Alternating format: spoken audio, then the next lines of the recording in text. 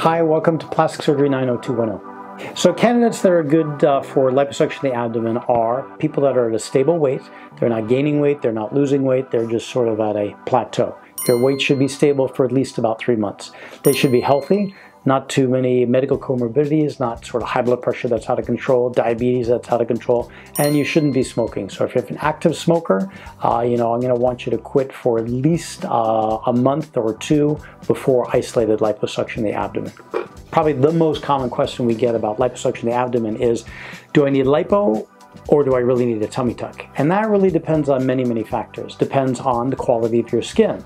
Are you young without stretch marks, never been overweight, never had pregnancy? Well, chances are that skin's going to really snap back. Or are you older, maybe in your 60s, sun-damaged skin, multiple children, maybe you've lost 100 pounds, you have a lot of stretch marks. Those patients will probably do better with a tummy tuck. I think it's very important, don't make up your decision without a plastic surgeon. So almost all plastic surgeons have the patient's best interests in mind. We want to get you the best result.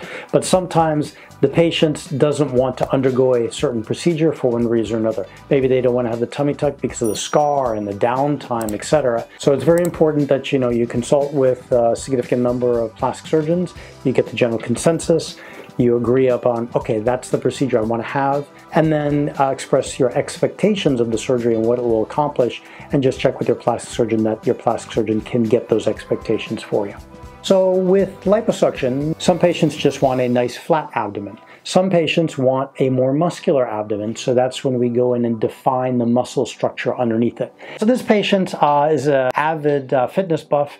Originally he weighed 325 pounds, lost about 120 pounds, underwent a tummy tuck with another plastic surgeon and wanted more. So he came to me here with a prior tummy tuck and wanted more abdominal wall definition. Well, I told him, look, you can't really have much more of a tummy tuck because that's pretty tight, but we can sculpt out the muscles underneath. So I did Vaser High Definition 6-pack here, sculpting out the linea alba there, semilunaris lines on the side, and these horizontal transcriptions there. So he has a very athletic body here. We also did a breast reduction on him, giving him more defined pecs, and you can see it from the side here. You can see this definition of 1, 2, 3, 4, 5, 6-pack, and eradication or removal of the fat from just underneath the belly button out into the hips here. We also did a torsoplasty where I made an incision from the armpit down the side. That's what that scar is there, and then the breast reduction as it trails out there. But I think he has a fantastic result here after Vaser High Definition Liposculpting. So this patient also exercises and diets a lot, but really can't get the definition that she wants of her abdomen. But she doesn't want a full ripped 6-pack. She wants more definition of the underlying muscles, but not sort of blown out all 6-pack showing.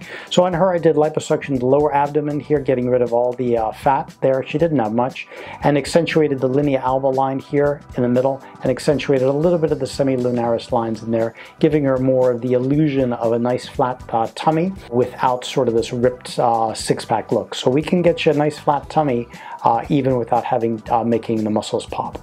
So this is a young gentleman who dieted and exercised all the time and really couldn't lose a lot of the fat in the love handle region there on the sides and sort of in this area underneath his belly button. He conscientiously exercises every single day, barely eats anything, and still is left with this shape. So I suggested to him Vaser High Definition Liposuction, and in one surgery, taking about 3 hours under general anesthesia, we sculpted him this new body. You can also see the shape of his body has changed from sort of this shape to much more of a V cut. Chest comes down into the waistline and then goes narrowly down into the waistline. So that's what men want, sort of this high definition Vaser abdominal 6-pack. Here we have basically the patient was born as a male. In her transformation surgery, she had breast implants and she wanted a athletic but feminine body. So what we do when we're doing transgender patients, I sculpt out the linea alba line there, semilunaris lines on the side to give the illusion of these vertical lines in there for muscle definition. And she looks so fantastic now. She's a professional model. So this patient had come into me and wanted more shape to her abdomen. And she had previously had a tummy tuck here, and I told her, look, you know, we can't get your tummy flatter because the skin's super tight already. So she said she wanted more of a curve to her body. So on her, what I did is liposuction aggressively over the superior iliac crest in here, and giving her more of this hourglass-shaped curve to her body. I don't specifically have a BMI number. Plastic surgeons and surgeons in general like the BMI to be less than 30. That's sort of the ideal number. But I also take into account, as most experienced board-certified plastic surgeons do, is we take in the patient's past medical and past surgical history in account. Now, if a patient's BMI is maybe 30 or maybe even 40, well, maybe they don't qualify because they're not under 30, but you have to take into account maybe that patient had lost 500 pounds. Maybe that patient had diabetes and hypertension and now that's all gone, and they barely eat anything and they still can't get to that BMI less than 30. Does that disqualify them from surgery? Not necessarily. So BMI is a guideline, not a strict number that prohibits you or makes you acceptable to have surgery. We have plenty of patients who have a BMI of 25, 27, 28, and they have diabetes out of control, they smoke, and their hypertension is through the roof, their high blood pressure. They're not going to have surgery. They're not going to qualify for surgery. So just a single BMI number doesn't mean you can or cannot have surgery. So we have a lot of patients who have a tummy tuck and still exercise and really can't get those muscles to pop. So yeah, so we can do Vaser High Definition on top of a prior tummy tuck.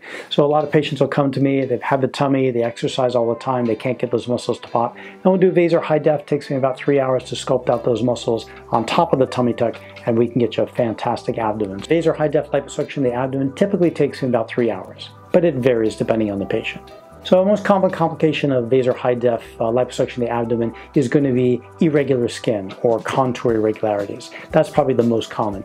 Those typically go away with deep tissue massage, and with time they usually go away. Another complication can be seromas, collection of fluid, pocket of serous fluid. That's your body's natural fluid to help things stick down. You can get a hematoma, which is a collection of blood, and if you do get a collection of blood, maybe we'll put a needle in it and also drain that. But usually those are the most common things that can happen after Vaser lipo.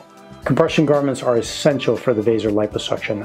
It's critical that you wear them. So for Vaser liposuction, I have my patients wear foam, and then the garment on top of that, and then actually a vest that goes on top of that. Keeps their body core nice and straight, and so you can't really bend, and really allows that skin to shrink wrap around the muscle. So I think compression is so important after the Vaser High Def. And I have you wear those compression garments for about 6 to 8 weeks. If you still have swelling at the 6 to 8 week mark, you're going to wear the garment for longer.